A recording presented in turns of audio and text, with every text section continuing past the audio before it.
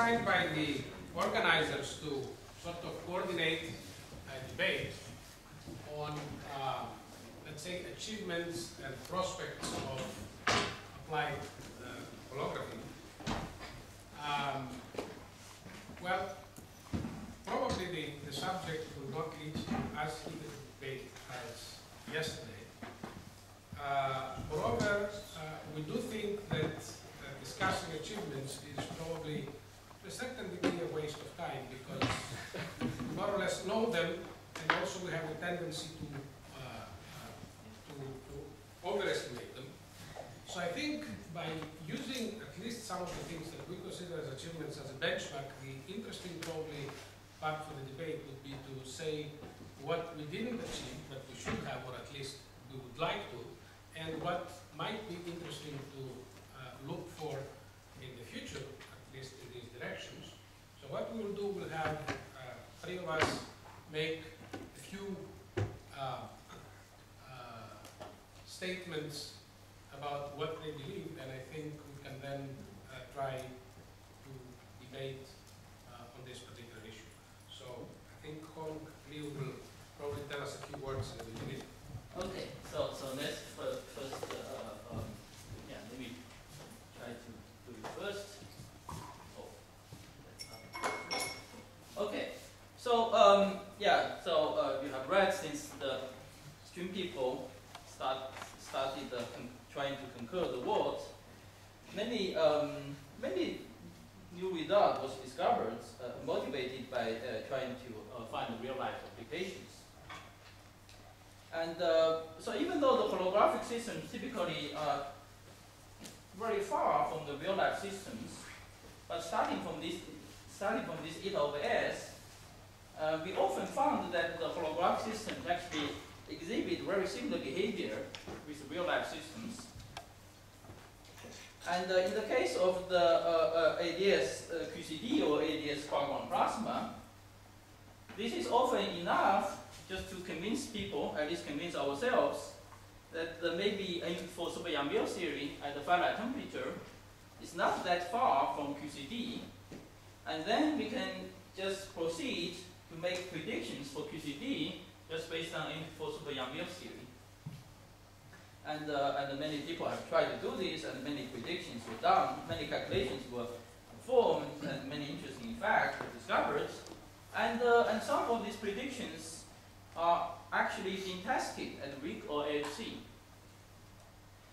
Although, so far, at least as far as I myself know, there have been no, say, definite confirmation of any of the predictions. So we cannot claim success yet. But those predictions has significantly expanded our horizon in terms of as a theorist, but also have provided very important guidance to experimentalists, because sometimes the observable was proposed, and also sometimes new angle was pointed out, etc. So in this sense, ADS QGP or ADS QCD can be considered as highly successful, say, as a scientific enterprise, because it actually has predictions, and experimentalists actually they're responding to the predictions. But the story when one tries to repeat the story for ADS-CMT, the story is actually the life is actually much harder. Again, here one discovered many interesting effects, say related to finite density systems, which are typically related, for kinematic applications, very interesting in finite density systems. And again, similarities with real-life systems were found, which are definitely encouraging and exciting. But here we have a much more difficult case to argue. So we have to really convince ourselves or convince condensed matter community that the lessons or features which we learned from those gravity theory, from those theories can be described by gravity, like for Yang-Mills theory, ABGM, etc. They are really relevant, say, for the real-life electron systems, which is far from clear at certain at first sight. In this sense, the relation between QCD and M for super Yang-Mills series is much closer. So at this level, just to have similarities, even though it's exciting at the beginning, but just have similarities not enough actually to often make predictions. So if you want to make prediction for condensed matter systems, typically you have to point out precisely for what kind of condensed matter systems, for what kind of effect should happen.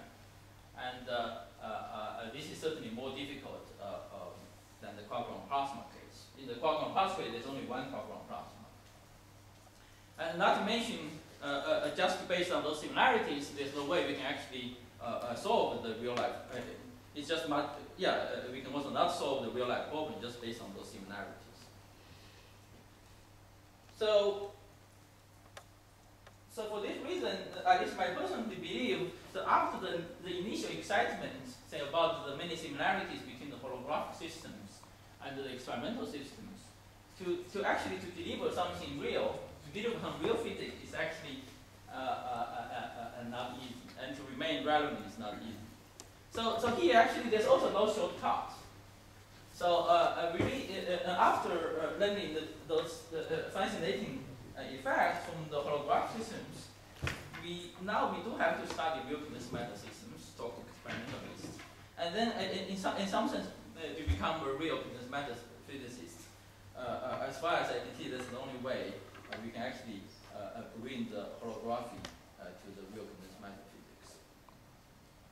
And so another aspect is that other than, say, simulating specific condensed matter systems, which are certainly important, and but it's also generally difficult because because we only have non-affine gauge theory to play with, and but it is perhaps easier and maybe potentially more rewarding.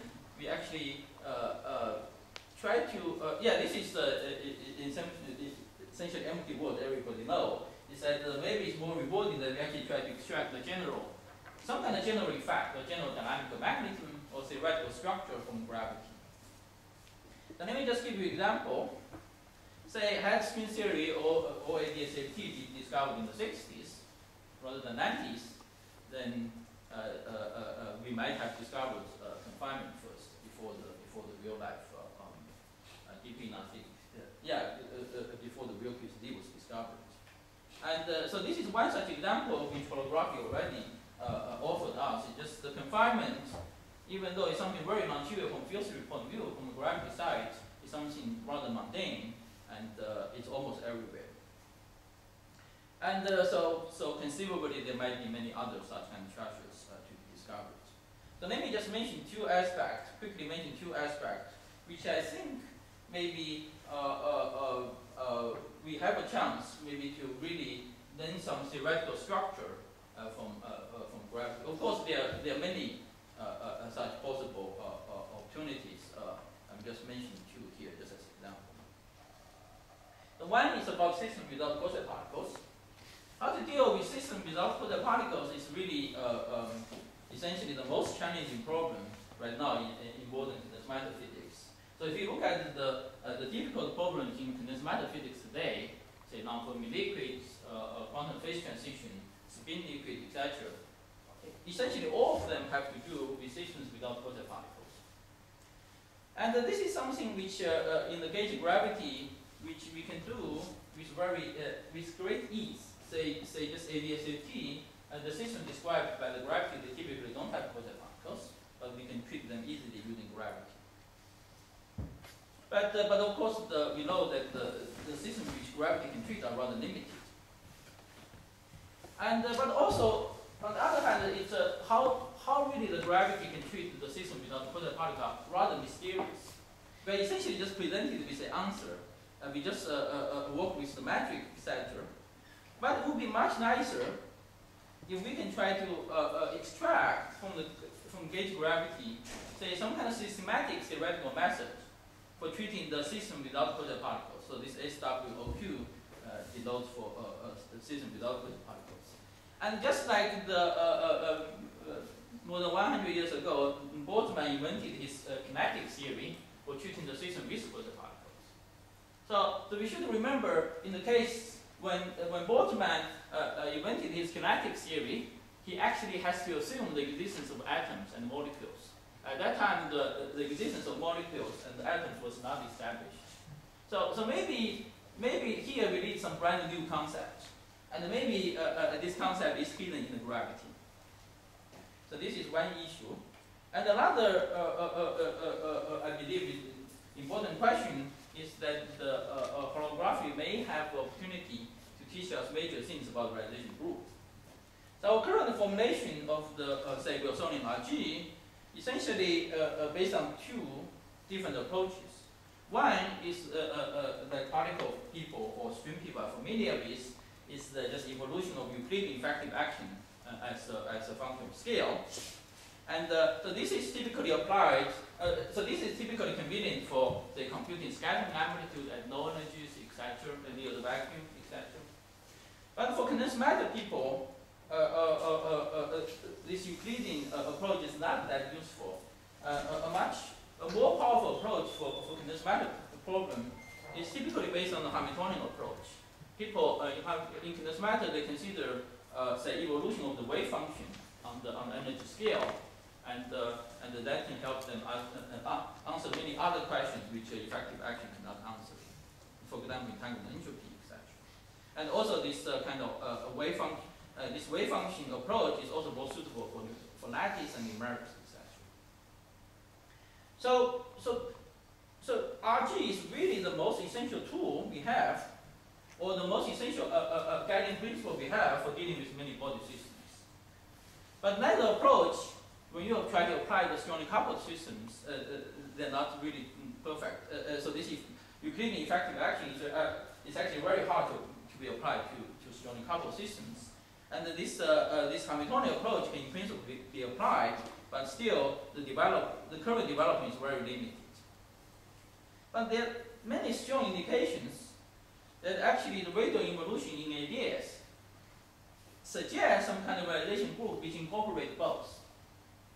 And so we know that in the ADS the geometry corresponding to the state, and so each geometry corresponding to a state.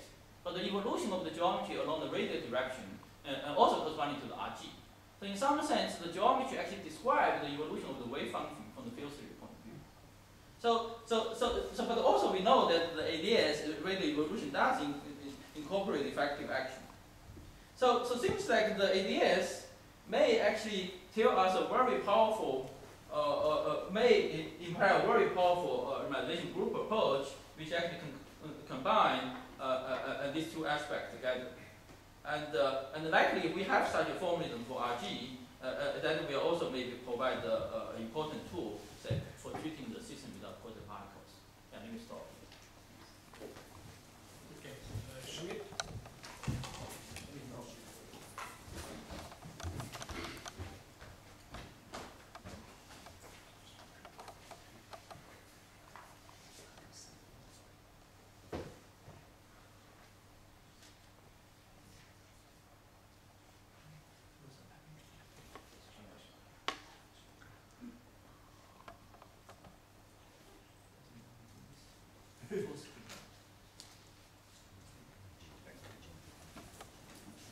All right, well, after Hong's relatively polished and relevant discussion, I just have a few very elementary remarks to make.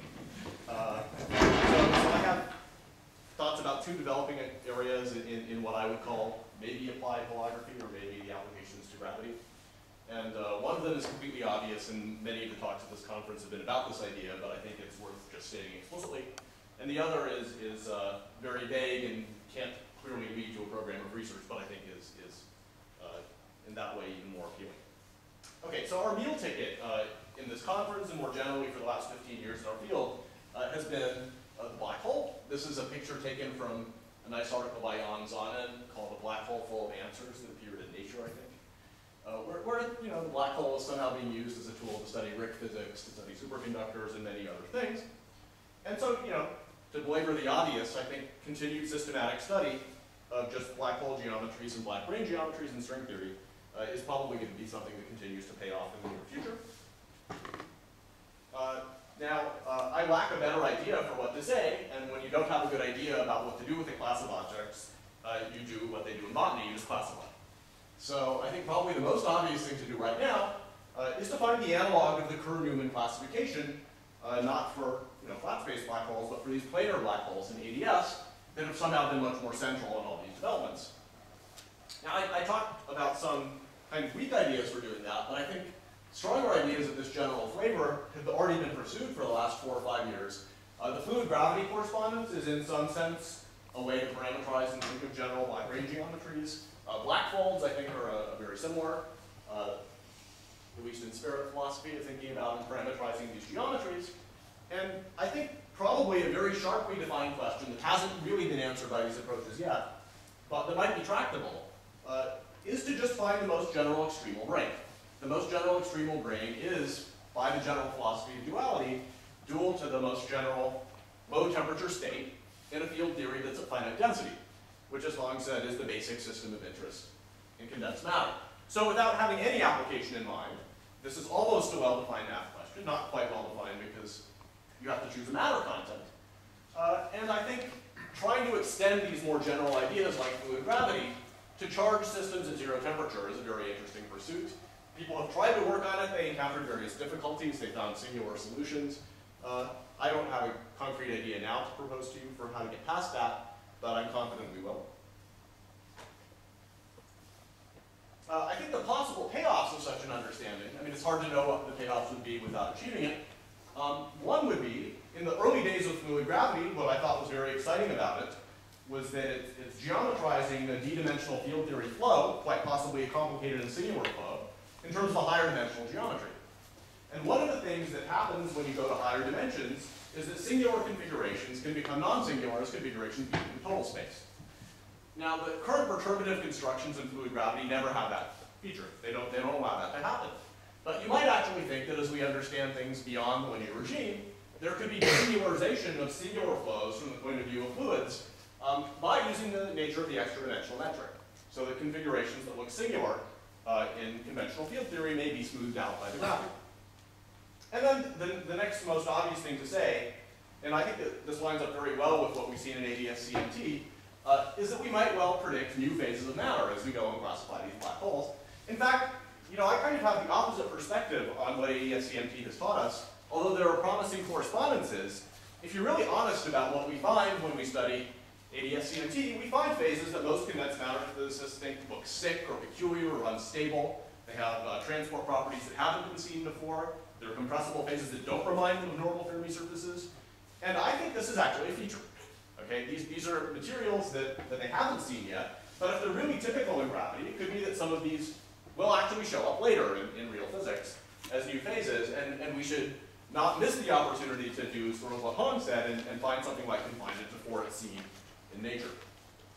Okay, the second thing I want to talk about, which is, I think, even more interesting and hard to approach concretely, is the role of holography in understanding the emergence of space-time. Okay, so there's an attractive idea that's been widely discussed recently. Probably it was widely discussed also yesterday, which is the idea that space-time may arise from entanglement. Okay, concretely, well, as concretely as we can talk about this now, there are some nice pictures, for instance, from Mark Van Ramsden, where the idea is that if you have a holographic system with some regions A and B, there may be a sense that when the dual field theory bits of Hilbert space dual to A and B are entangled, there's a macroscopic geometry connecting A and B, and as you reduce the entanglement, maybe that geometry pinches off.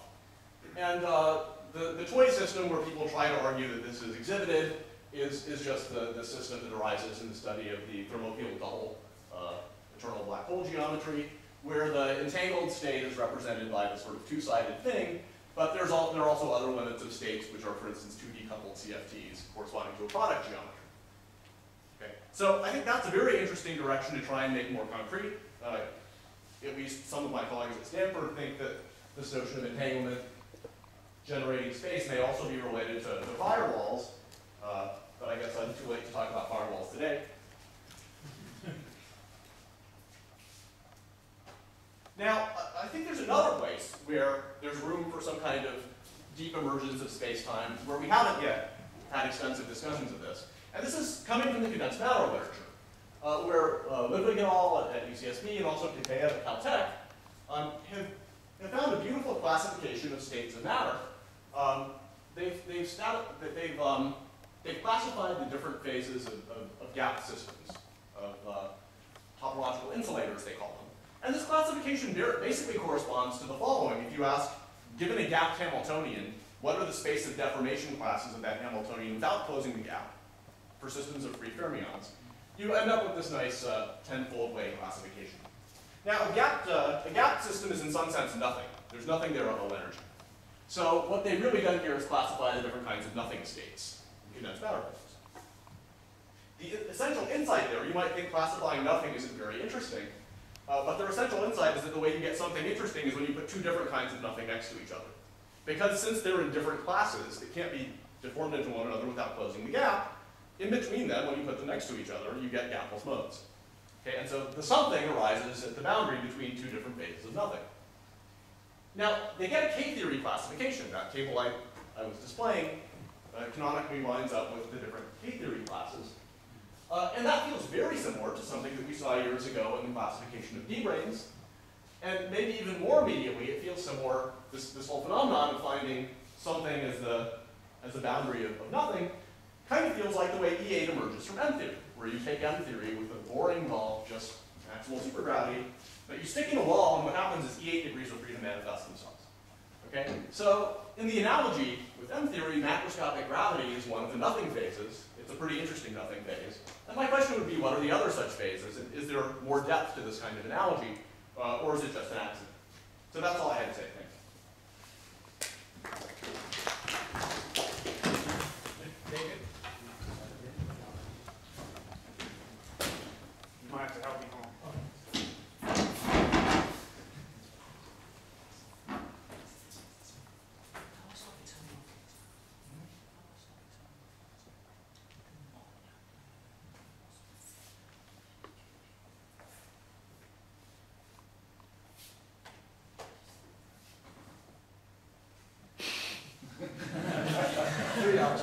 Long minutes.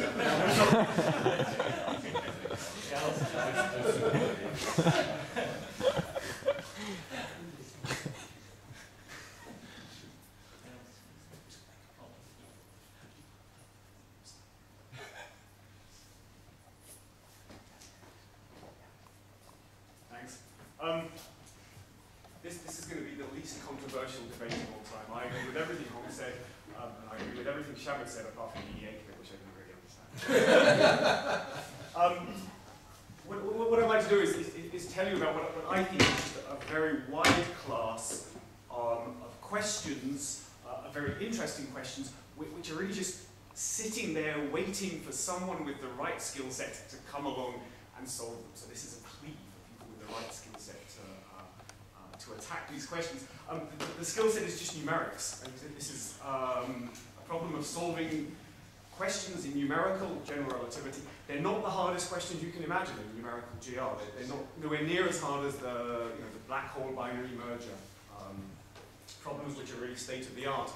It's a question of solving PDEs in ADS. I should say, those of you who are my talk on Monday, I'm the least qualified person at all to be advocating for this kind of area of research. The talk I gave on Monday was based on Microsoft Excel, and my student did that. But nonetheless, I do just want to sort of point out that there really are some interesting questions just waiting for people to attack them. Of course, I'm not the first person to suggest this. This beautiful work of Chesler and Yaffe in understanding firstly wakes and then shock waves and other non-equilibrium physics and hydrodynamics.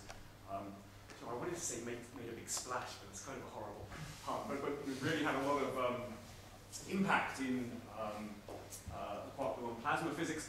Lots more in this non-equilibrium setup. When we started getting in touch with the condensed matter people in Cambridge and asking, what questions do you want to answer, the first thing they said was, we want to know about quenches. We want to know what happens if you take strongly interacting systems and change parameters very quickly on the boundary. This actually led to a paper with Julian Sonner and Jerome Gauntlett and Ben Simons and Joe Bassim, two condensed matter people, understanding quenches and superconductors and matching to experiments and previous condensed matter theories. But there's more, there's a lot more. So the thing that's really sort of made me realize that this is something which we really need to attack a lot more is some work I did with Gary and George over this summer. George was the real superstar here. So this involved 7 coupled nonlinear partial differential equations to get the background, followed by either 11 or 12 coupled linear partial differential equations to get the graphs that are shown here. He was a complete hero, but it's something that's doable. It's something that's doable on a computer that fits under your desk. So what did we find? Well, firstly, what did we do? We just constructed holographic lattices. So we just took some ADS CFT and put boundary conditions that wobbled backwards and forwards. Solved numerically the bulk, so you've now got some bulk geometry which has this ripple running through the bulk geometry. And then we did the simplest thing. We just passed a current through the bulk geometry to see what happens to the current in the presence of a lattice. And what we found was at least to us, completely astonishing. We found that, for a reason that we still don't understand, in some regime of parameter space, the current goes as a power law. The power law is 1 over omega to the 2/3. It's more than that. You get exactly the same conductivity independent of the temperature. So you see these curves on the left here are plotted with 3 different temperatures. They all sit on top of each other. The real thing I want to take you away from that is there's some new physics going on. There's some new scaling regime implemented by the lattice, induced by the lattice, and we don't know why it's there. The second thing I want you to take away from this is this 2/3 is exactly the same as what's seen in the experiment. This is the experimental data from business-based COOP rates on the right-hand side. You see the same phenomenon of all the different temperatures just collapsing onto a single line. It's very striking. We probably should have plotted this with a slightly longer axis so that even the angle looked the same, but it's exactly the same as the experiment. There's something going on that clearly deserves some explanation. However, I think the big question that needs to be attacked, just nobody's looked at at all, and it's just disorder. As far as I can understand, in the condensed matter community, the bar to understand disorder is extremely low. Basically, it's free physics and not a whole lot else in the presence of disorder. So we clearly just have a tool here where you solve holographic backgrounds with random boundary conditions, solve 3-dimensional PDEs now rather than 2-dimensional PDEs. There's a whole slew of questions just waiting to be answered, and I think opening up whole new areas of research. So if anyone has these kind of skills, you'll need it. Contact me. Thank you. Okay, let me add a couple of things and then we can discuss.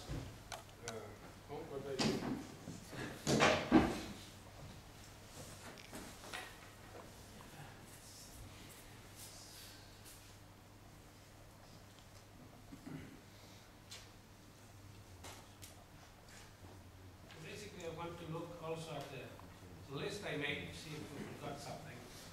And I took as a central point, of course, things that had some contact with the experiments of the ions. We talked about transport.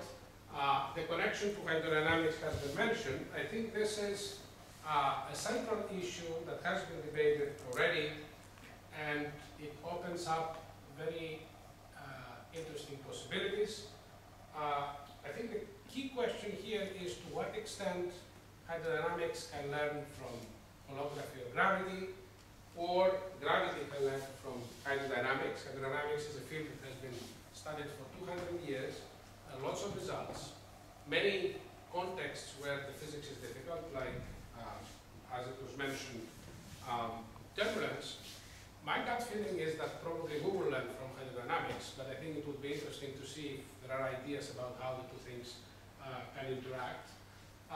Energy losses, in fact, in strongly interacting plasmas have been also something that has been important, at least in trying to understand what happens with experimental probes in the heavy ions, and had some partial success, at least conceptual one. Thermalization is an issue that has been mentioned here, and which I think is something that, compared to what people have been doing until now in heavy ions, has given 100% contributions. It's something, of course, we don't understand very well in our context, but there is absolutely no understanding outside our context, in at least the case of heavy ions. And I think this is a direction where lots of results are appearing now, and in fact there may be more in the future, at least from point of view of holography. The issue of fluctuations and general rapid time evolution, of course, it was mentioned, and I think this is a case where ADS-CFT, in fact, is much better in solving, in fact, problems of that type rather than other approaches. In fact, it's well understood that if you want to start quenching even in free-field theory, it has been done only 3 or 4 years ago. It's a very difficult problem. So I think I should stop here and try to invite comments, complaints, or anything else. Well, again, I agree with everything everybody said, but just to make it a little more controversial, I was slightly surprised that nobody mentioned that to make some more progress, in particular as far as condensed matter systems are concerned, definitely we need somehow to understand ADS-CFT beyond the large N limit. And I know it's kind of difficult to do, but is it so difficult we should stop thinking about it, or is that not something which is on the list for the next, 10 years or so? Why didn't you say anything about this? It strikes me as being more difficult than just solving a Hubble model, so you may as well solve a Hubble model. Okay. Yeah, my own feeling is that once you go to 1/n squared corrections, physics typically allow universal, and then become system specific. And once the result becomes system specific, then there's no reason we want to study the holographic models, because they you can only see the general trend. I think C1/n squared is important, but maybe only see the general trend. But to get to the precise information, actually, it's hard. It's just because it's very hard to tell whether that's system specific or something universal. But we know, at least for many, even for many supergravity string theory 1/n corrections, even from string theory point of view, they are not universal. And so it's very hard to make a statement, say, about electrons. If even among for super Yang-Mills theory or some Kuiper theory, they're not the same. We can only make statements about things which are the same. Say, for instance, for super Yang-Mills theory, for ABJM, for some Kuiper theory, and then we say, likely this applies to some electron systems. So if they are already different, even for super Yang-Mills theory and some Kuiper theory, and then it's much harder case to say this should apply to electrons. Maybe I could ask something on this. Indeed, I agree with what Colin is saying. However, there may be at least a qualitative question which is in the line of what Johanna is asking, and may have a little bit more, let's say, a universal answer. And I think the important question in that direction is that once you're trying from an n-equal infinity system to figure out properties of a finite n system, the first thing you worry about is whether there are phase transitions, in fact, that separate the n-equal infinity behavior from the finite n behavior. These things, of course, are known in large n systems that have been studied more in details, mostly matrix models of lower dimensional large n theories. And I think if one can manage to have some, at least, guidelines or rules about when we expect such finite n transitions, it might be very useful, in fact, in terms of the usefulness eventually of the large n results. Yes, Shamit. Good. Let me just clarify one point. I think I said a little bit too maybe strongly. Yeah, I think I think for certain questions, 1/n squared questions can be crucial, and but those questions are rare. But there exist such kind of questions. Sometimes 1/n squared or 1/n questions just become clear. So one example is this eta/s. So eta/s is the same in the leading gravity, but then at the 1/n squared level, then there's a difference. And then in that case, 1/n squared can say something very qualitative, something very qualitative about the physics. And yeah, so in that case, 1/n squared is indeed important. And in particular, for example, in the example people have discovered, is that if you look at the examples which this 1/n squared, 1/n corrections have made eta/s smaller than 1/4 pi, they all come from this kind of flavor, flavor dynamics. So there's a sense somehow if you include the quarks, fundamental quarks, that will bring down the eta OS. And so that's one very crucial insight which people learn from 1 over n interactions. Yeah, so I think earlier I said a little bit too, yeah, I think it depends on the questions. Yeah. Just in response to what Johanna said and also to some of the later comments, I think one good example of the kind of thing Elias was talking about is, I think in a lot of the holographic condensed matter systems, there's a clear lack of commutativity between taking frequency to 0 when you're studying properties of the geometry and taking n to infinity. And so the low frequency behavior may be completely different at finite n than it is when n goes to infinity. And in that sense, your question is very important, but it's also a little discouraging because finding corrected infrared geometries away from n equals infinity is a challenging and complicated problem. So everybody seemed to be very self-congratulatory, and in particular Hong, he used a really curious expression about how we have made wonderful predictions, still to be verified by heavy ion colliders. It was somehow implied that soon there might be confirmation. Confirmation was the word being used. I was wondering that when you have a theoretical prediction, is there not the option of actually falsifying the theory? That's how predictions work, yes? Yeah, yeah. So, how do you falsify? Well, actually, can I make a comment about this? I mean, a way in which this endeavor is not so satisfactory, and I would say in some sense, implying that. no, and in some sense can't be falsified, is that it's completely clear in most of the applications of holography to these systems that there is no controlled way to improve the models. With QCD at the LHC, if Lance Dixon works really hard and computes the 9-loop amplitudes, you expect improved agreement, and if you don't get the improved agreement, there's a principal problem because you can bound the error. When comparing n equals 4 to the quark-gluon plasma, there was no a priori expectation with a small parameter that tells you how close you have to be to the correct behavior. So I think this endeavor has to be viewed as more a qualitative matching than something that can be improved in principle order by order and therefore that you can contradict. Yeah, exactly, yeah. Yeah, if there's some qualitative effect, say predicted. I agree, and in that view, I find it stunning to use the word prediction. Oh, it is a prediction because say if you found some effect Confirmation. in for Super-Yang-Mills theory, and that same effect was found in QCD, that's a stunning success. Yeah. And if people didn't know from any other method, then that's a stunning success. Maybe I should add something to what Tim is saying. It is true in one sense that when you say that if you measure viscosity, you're going to find that much, it is a prediction. I think the interesting question is, if you don't find it, what would you falsify? And I think the one obvious thing that one would say is that n equals 4 is not a good approximation to whatever you're measuring for this particular problem. That's, of course, there are other possibilities. You may be somebody else may claim that you falsify something else. However, I should say that although what Shamit mentioned is true, that is most of the models that we're using are not controllable approximations to what we're supposed to measure, I think the most important impact, at least in this type of community that I've seen, is mostly to provide toy models for mechanisms and how they can work strong coupling rather than concrete and detailed results, although people may think that 8 over S is something like this. And I think even that contribution is quite important. On the other hand, I think the field, if it wants to claim any kind of practical application, it has to go well beyond that, and I think most of us would agree with what you say.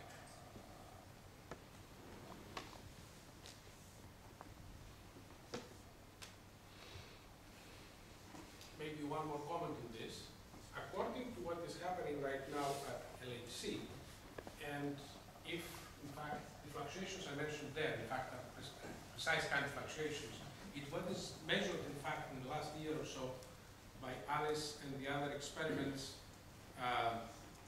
in heavy ion collisions, and this is a measurement that is much, much more accurate than what has been done at Frick.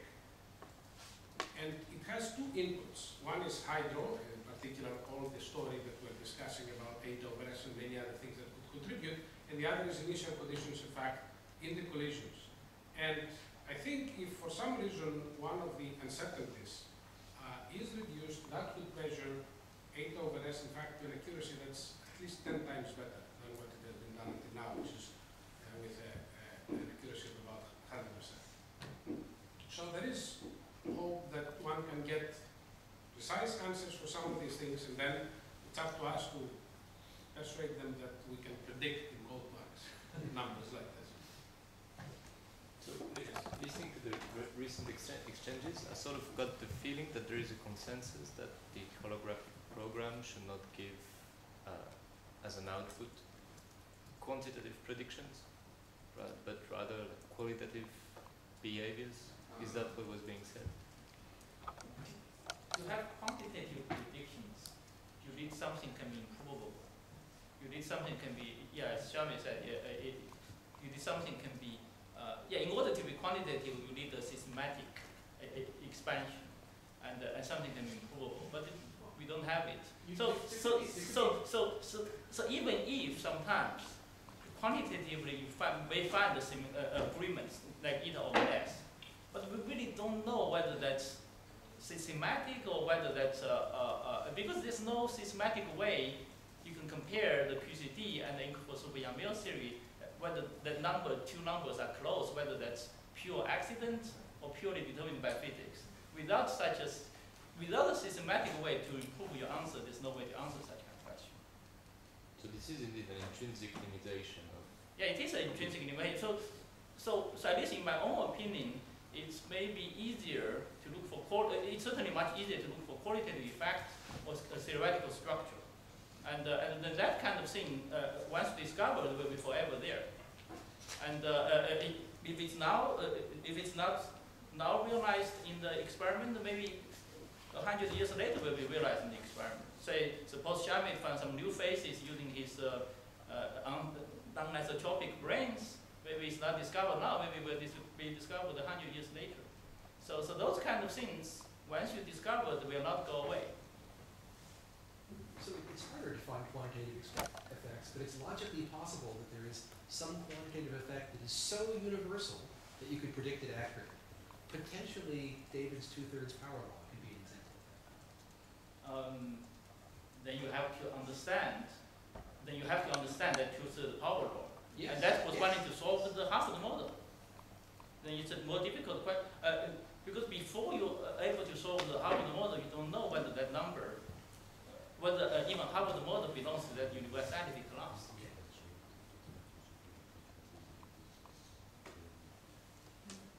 So, just to summarize this discussion about things being falsifiable or not, I think at first we should be slightly more modest, and I think this fact of uncovering universal behavior and structure that's already a success, because, I mean, after all, we're dealing with strongly coupled systems, and there's many people who are desperate for method. I mean, of course, there is no well-defined method for describing a strongly coupled system. So all we are trying to do is to find some new complementary approach to make any statement about strongly coupled systems. And I think, well, at least partially, even condensed matter physicists are excited because they are desperate for new methods, and at least we offer them some, of course, very crude and very general, but nevertheless, I would say, new insight. And I think that's already a success, which I think is nice, and it's nice to continue along this avenue. But of course, that's fine for a while, but let's say in a couple of years, I would agree with you, we should push this further and find something more concrete. But nevertheless, I think these universal statements are already quite a success, which shouldn't be forgotten.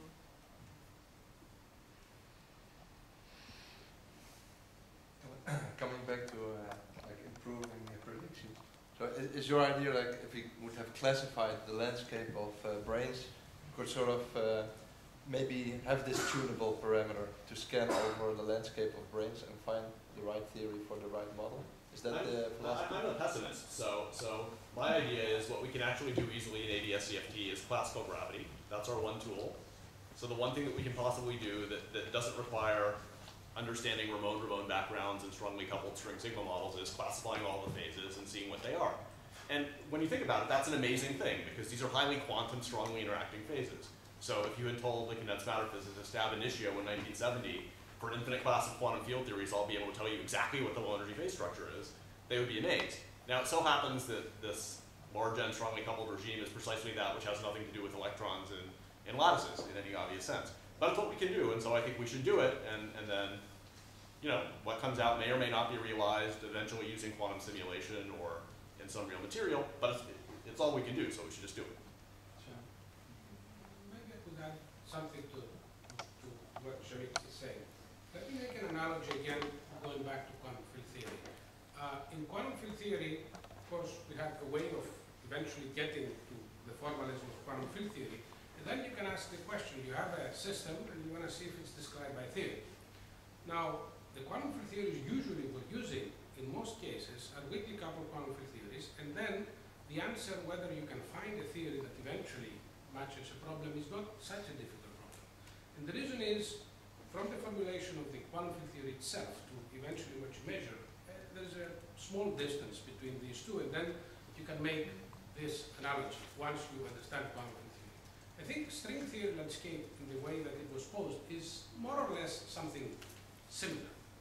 There's a big difference, though, and the big difference is that what goes in fact, into defining what are the different parts of this landscape to what eventually you measure is a little bit more complicated, and therefore when we're looking for a specific theory or part of the landscape that fits something you measure, this is a much harder problem.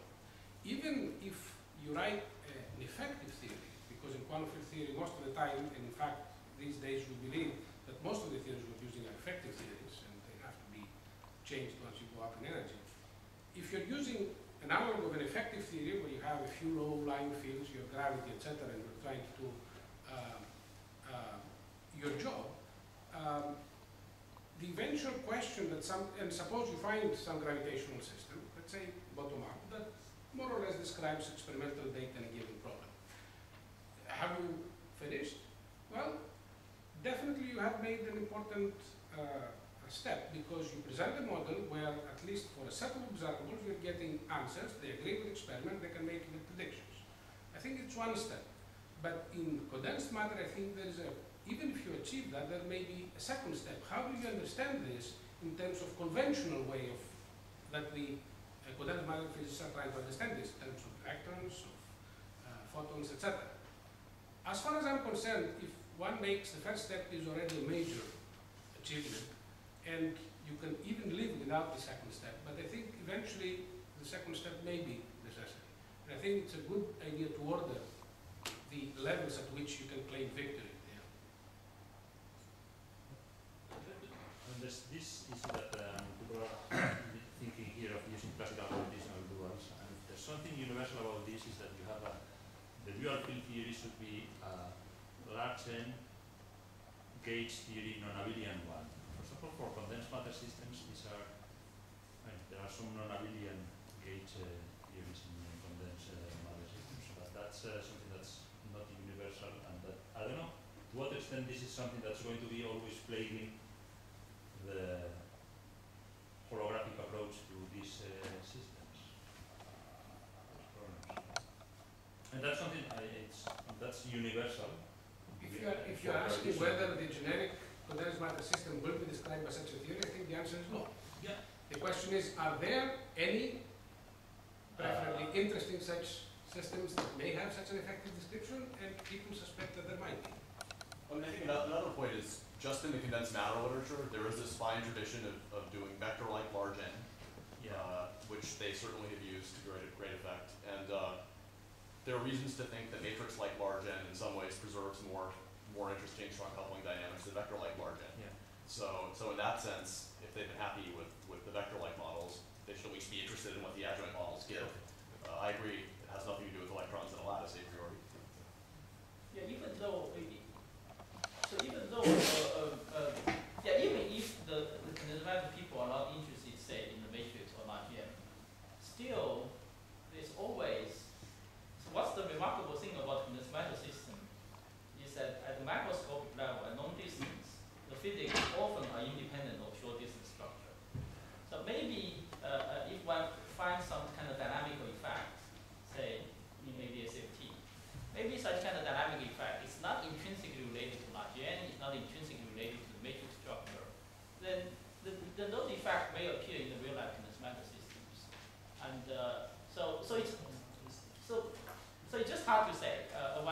explore.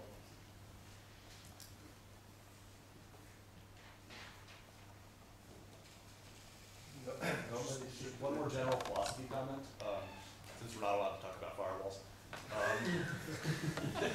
There's a fine tradition in our field of studying field theories for their own sake, which have nothing to do with nature. And by this I mean the n=2 and n=4 field theories and the M5 grade theory. And one of the beautiful phenomena like cyber duality and cascades and so forth in field theory were discovered in that context. And some people try to apply them to models. But I think nobody questions that that's a rich and interesting endeavor just to learn about behaviors in field theory. And so I think, at the very worst, there are a lot of questions here about applying ADS to condensed matter physics. Nobody ever looks at a talk about Gaussian duality and n=2 supersymmetry and says, how do you apply that to the Ising model? So I think one should really view this as just another way of studying the behaviors of field theory. And to pretend that the real motivation is just to apply it to a condensed matter system is probably, that's a marketing tool maybe, but I don't think that's really the right way to think about it. That's what you're writing your proposals. I think another very interesting challenge to relate to ADS-CMT is to understand non-relativistic field theories in the context of string theory. So things that are no longer ADS, but to do holography for spacetimes that are more Lipschitz type, things like that. I think that's definitely a very interesting and important problem to continue.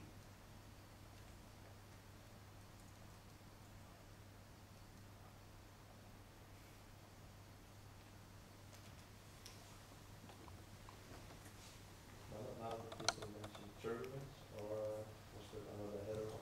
Well, I mentioned it a little bit, and I expect those of you who are more competent to make comments. Well, anybody?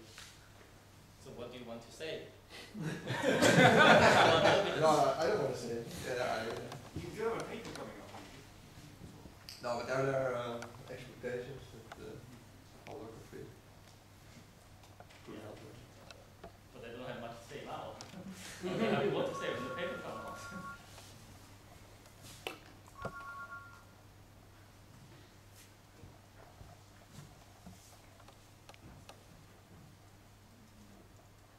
I think from what I remember, the only new result that has been proved in that direction by us and collaborators, it was using classic hydrodynamic techniques but in a relativistic setting rather than using The real these techniques. Well, I don't know what Holmes is doing, but the suspicion is that if you want to develop turbulence, you have to be in a space which is finite. And solving gravity in a space which is finite is difficult. And in fact, I presume that's the challenge if gravitational physics is supposed to say something about turbulence. Yeah, unless you have Porchester. Unless you have, yeah.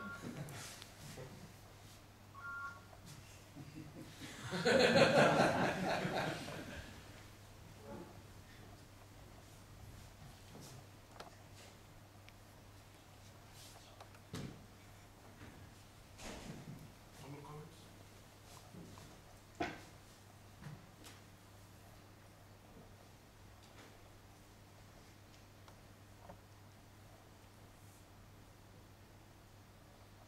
Are there people who believe that, gravity techniques will teach us about hydrodynamics? It's true that gravity contains more than hydrodynamics, but eventually we're going to solve problems, or it will be the other way. Oh, certainly it's possible. For example, if you can simulate turbulence with the gravity, then that's a good tool. And So, turbulence you can simulate also using hydrodynamics. The question is, but for the gravity, once you map the problem to the gravity, then it's possible that gravity offers additional observables. You can study you mean beyond the hydrodynamics? Yeah, beyond hydrodynamic observables. Gravity may suggest new observables purely based on gravitational dynamics, and then maybe it makes things more transparent. Do you have any example? For example, one difficult question in turbulence is what is the precise dissipation mechanism? And this kind of question one can in principle answer using gravity, say by studying flux through the horizon intersection. And this is some new observables which we don't have in the hydrodynamics itself. No, shouldn't really work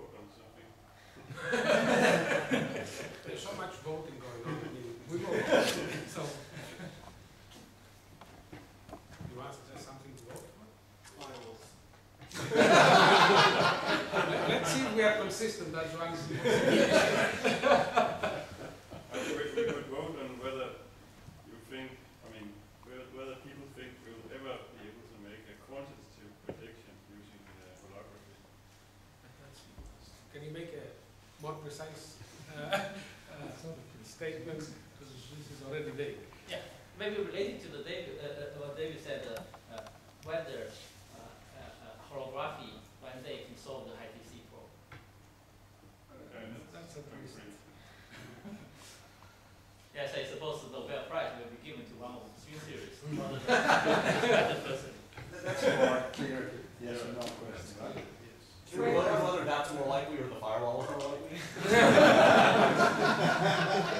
Yeah, firewall may get the fundamental physics prize.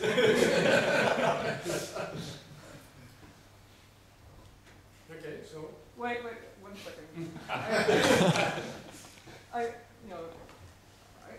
I don't think that's the purpose of applied physics.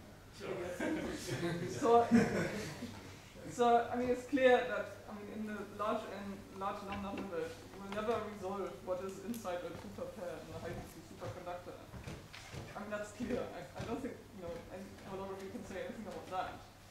But nevertheless, I mean, it's still an interesting tool to study strongly coupled systems and to calculate macroscopic quantities like connectivities, all these things, and that's a value by itself. And so I don't think if we answer no to this question, it means that's the end of gauge gravity duality. So that's just a robotic way to. I presume one can set either something to vote or a call or whatever you can call it in a little bit more general way. For example, today, 50 years, let's say, after we think we can do quantum field theory is one of the main, if not the main tool that we're using in many areas of physics. The question is, in 10 or 20 years, would gravitational techniques or holographic techniques or whatever we call them, would be part of the standard toolbox of doing physics? I think that's a question which is broader, but I think if this is the case, I think this is already a measure of success for the method itself. So maybe that would be... That's the question, yeah. The question is whether your son or your daughter will be still doing this. Well, doing it or learning it, whatever. Yeah. Right, yeah. Can I just say, so I think when I was a student, maybe in 1994, I was at some conference where people had a vote on whether the number -11/3 would ever appear from string theory, so which is the coefficient of the beta function in GCDs. And everybody said, oh, no. But of course, only a couple of years later, there's Elias Kiritsis, and we do have. No, that number existed earlier, since the world of Minahan. Okay. Fair enough. But, so at the time, I was just saying, when I was at this vote, 90% of the people said no, and they were wrong just a few years later. So. Okay, so I'm not convinced about the vote. If you're asking whether this vote will have any weight, just shows what people think today. And it's always a good historical fact, as with the one you're mentioning now. Okay, so who thinks that ADS, CFT, or these types of techniques will eventually become standard techniques that would complement other techniques that we have for doing physics in, let's say, 20 years from now? But this is a bias.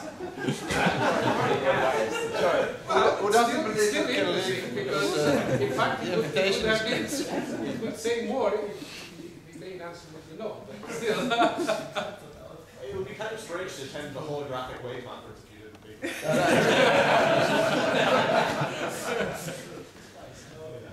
Maybe a more relevant way to phrase the question. Will ADS-CFT be featured in undergraduate textbooks in 20 years?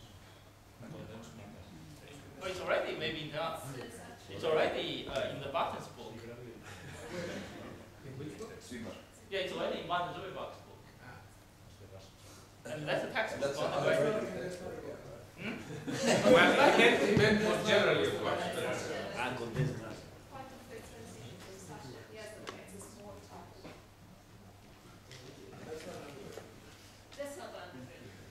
But even Boltzmann equation question is not in the undergraduate.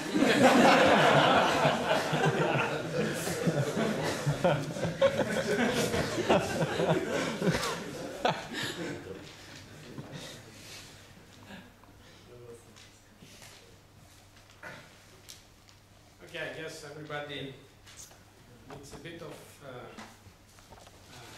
relax and then go to for dinner. So I guess we should stop here and see each other later.